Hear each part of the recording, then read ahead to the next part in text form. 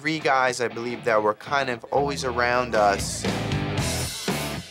Typical fraternity college losers. You know, at certain points, they were like, just like all over us, trying to grub drinks off us, just like whatever they can do to get attention from us.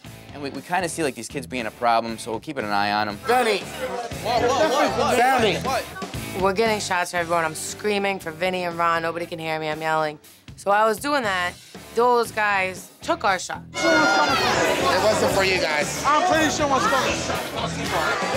Yeah, it's not for you guys, dude. I need two more. I'm sorry. It's not. So I try to mediate everybody, and I try to watch out for everybody. So I get another 3 shots. It's time to take them. It'll take 2 for me now. And Snickers is like, those are for our friends. It's not for you! You! Wait. Wait. What the are you talking about right now? Yeah, guys. It's not for you. Who are you? Go play. No. It's not for you guys. It's not. So why do you pay for them? Listen, this guy's buying before. Shut the up. Don't tell me to shut up, bro. guy, man. I'm not telling you to shut up. Get your ugly ass out of our faces. Whoa. Are you gonna hit a girl? This kid just hit her.